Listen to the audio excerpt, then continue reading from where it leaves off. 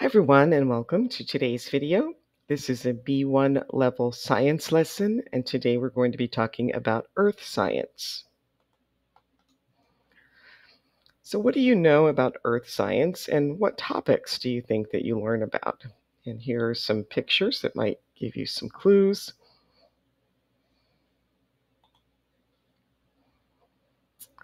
So we're going to look at each image and tell what is happening in each classroom. And here are some words, verbs and nouns to help. Examine, paint, measure, hold, check, look, and observe. And nouns, telescope, rainfall, model, microscope, and magnifying glass. So here's an example. The boy is pointing at the model of the Earth in the solar system, and the teacher is holding the model and listening to the students. So see if you can make some sentences for each of these pictures. You can pause the video, try that on your own, and then restart when you're ready to continue. All right, so we want to match each earth science theme with the correct image. So I'll read through these first. Geology, oceanography, meteorology, astronomy, environmental science, and paleontology. All right, so the first, I believe, would be meteorology. It has to do with the weather and natural disasters. Astronomy is number 2, the planets. She's testing the water here, so that would be environmental science. He's looking at observing rocks, so that would be geology. Number 5 is oceanography. And number 6, paleontology. All right, now I'd like you to match each earth science topic with its description. You can pause the video and try this on your own, and then restart when you're ready to check the answers. Okay, so the study of the Earth's atmosphere and weather patterns is meteorology. The study of the universe beyond the Earth is astronomy. The study of the Earth's environment is environmental science. The study of past life on Earth is paleontology. The study of the Earth's structure and materials that it is made from is geology. And the study of the Earth's oceans is oceanography.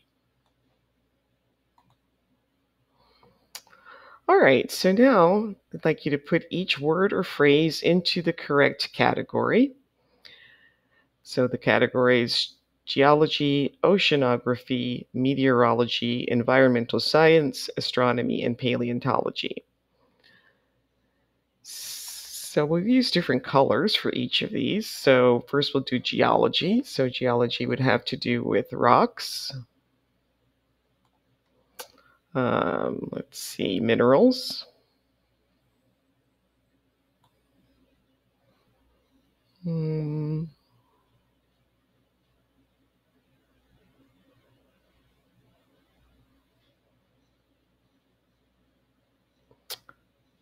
Perhaps a mountain, maybe, would be under geology. Okay, we'll switch colors.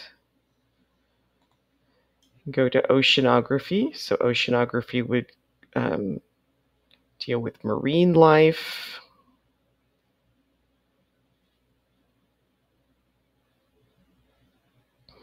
Perhaps a wave, the ocean waves. The tide.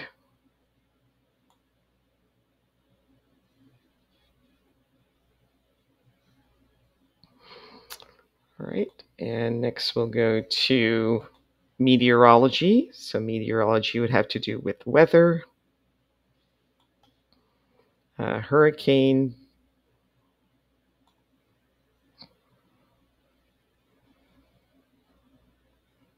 clouds,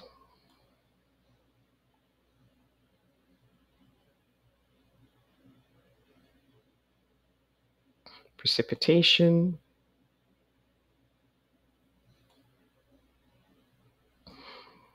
Perhaps climate, maybe climate forecast and temperature.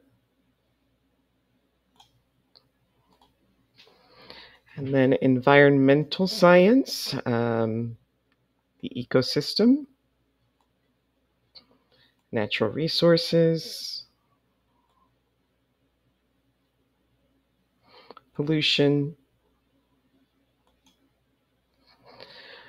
astronomy would include planets, the sun, the solar system, telescope, the moon, stars, and the galaxies. And then paleontology will make purple. So fossils, evolution, extinct, and era.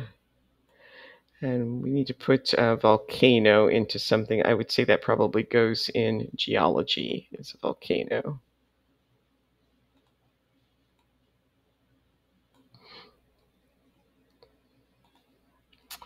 All right, so look at each image and what is the meaning of the words in bold? So volcanic eruptions form new islands in the ocean. So form just means to come into existence, to come into being, to be created. Glaciers are melting, which is causing the sea levels to rise. So melting means that a frozen solid, when the temperature is increased, it turns back to its liquid form. Water evaporates on hot sunny days. So evaporate is when a liquid is turned into a gas. And rivers flow toward the ocean. Flow just means to travel in a certain direction. The Earth rotates once every 24 hours. So to rotate is to turn. Plants recycle carbon dioxide through photosynthesis. So recycle is to use again. Wind and water erode rocks and make canyons. So erode is to be worn down. And the plates under the earth shift with time, causing the land to move. Again, shift just means to change position. All right, so we're going to read about continental drift and then answer the questions. You can pause the video and read on your own, or you can follow along as I read. Continental drift is the theory that explains how continents move on Earth. The theory suggests that in the past, all the continents were connected in a single landmass called Pangaea. Over millions of years, the continents slowly moved apart from each other to their positions today. The movement of tectonic plates or large pieces of Earth's crust caused this change. The movement of tectonic plates can also cause earthquakes, volcanic eruptions, and the formation of mountain ranges. So what is continental drift? So it's the theory that explains how continents move on Earth. And what is Pangaea? It was the single land mass. And how did continents move to their current positions? So over millions of years, they slowly moved apart from each other.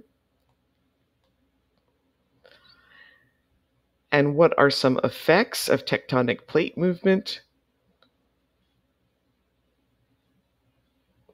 So not only changing the positions, they can also cause earthquakes, volcanic eruptions, and the formation of mountain ranges. So talking about the past, when we talk about the history of Earth, we use sequencing words, reference words, and prepositions of time. Ago. So ago is used to say when past events happened, going back from today towards the past, and the verb is in the past tense. So dinosaurs lived during the Mesozoic era, which began 245 million years ago and lasted for 180 million years. Humans evolved 130,000 years ago. And from now, the opposite of ago is from now. The Earth will be warmer 100 years from now if we don't do something to stop global warming. So, what was different about the world 1 million years ago?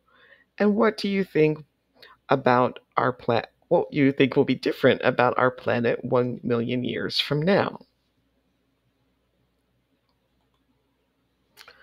All right, so now we're going to look at the timeline of the Earth's history and the important events. So just look at this, the timeline showing.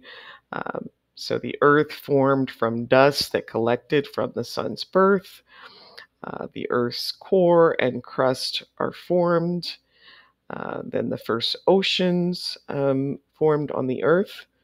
The first life, single cell organisms appeared on Earth. Oxygen came to the Earth's atmosphere. The first animals evolved. The first vertebrates or fish evolved. The first land plants evolved. The first vertebrates or reptiles evolved and ate the plants on the land. The first dinosaurs evolved from lizards. Dinosaurs became extinct and mammals evolved, and modern humans evolved. All right, so when did the dinosaurs live? So if we look back at the timeline, the dinosaurs lived from 225 million years ago until 65 million years ago. What era was 150 million years ago?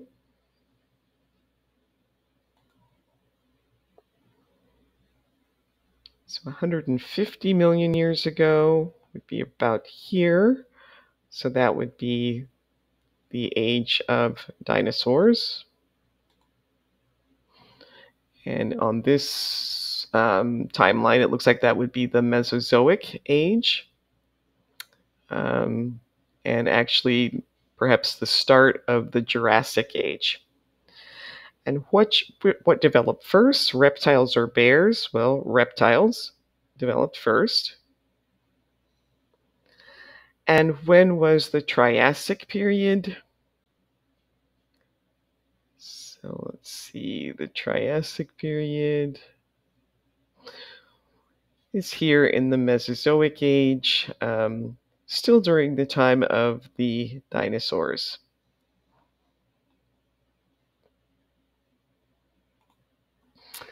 All right, and then before and after. After means later than, and before means earlier than. So the sentence structure would be after or before plus the subject plus the verb, or after or before plus the verb plus ing. So we can use past simple or past perfect, or yes, past simple or past perfect. So past tense, the weather forecast had warned people before the flood happened.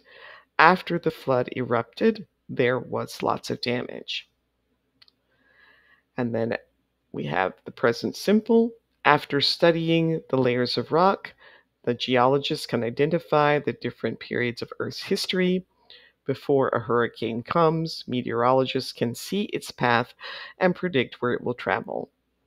And the future tense, we use future simple plus present simple. We will learn about rocks and minerals after we finish the unit on plate tectonics. We will leave the town before the earthquake comes. All right, so now try to match each word with its image. So volcanic eruption would be number 1. Vegetation is number 2. Fossil, number 6. Landslide is number 3. A wildfire is number 4, and a wave is number 5. All right, so match the beginning of each sentence to the ending. And you can pause the video, try these on your own, and then restart when you're ready to check your answers. So before it rains, the sky may look dark and cloudy. After an earthquake, there may be aftershocks which can cause more damage. Before a volcano erupts, there may be signs such as an increase in earthquakes near the volcano and an increase in temperature around the volcano. And after a dinosaur becomes extinct, its bones may become fossils.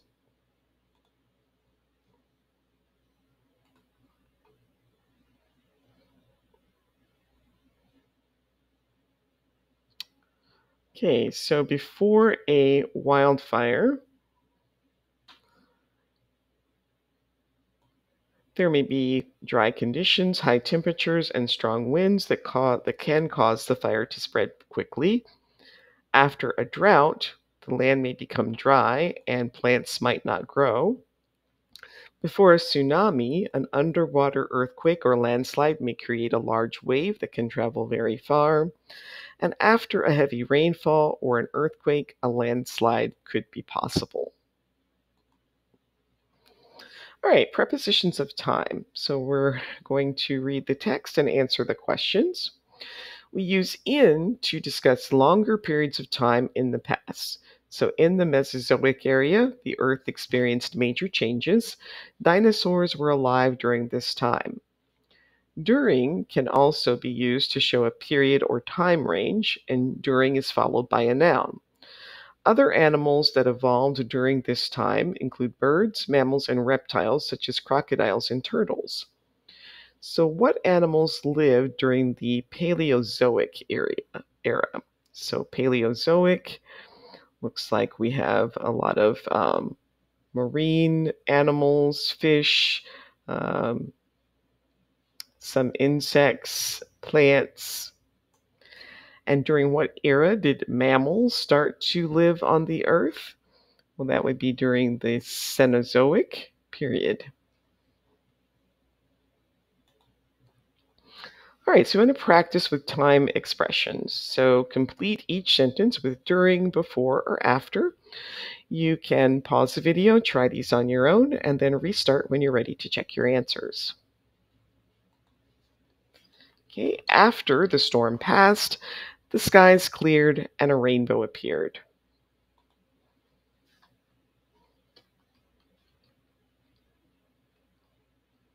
So after the ice age, the climate was much warmer. During the hurricane, strong winds caused trees to fall down.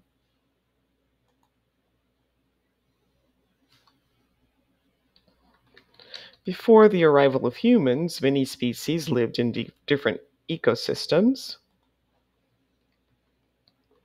After the forest fire, new plants began to grow. Before the solar system formed, there was a giant cloud of gas and dust in space. During the thunderstorm, there was lightning and thunder in the sky. And during the volcanic eruption, hot lava came out of the crater. That brings us to the end of today's video. Please like, subscribe, share, and if you have any questions, leave those for me in the comments. Thanks for watching, and I'll see you next time. Bye.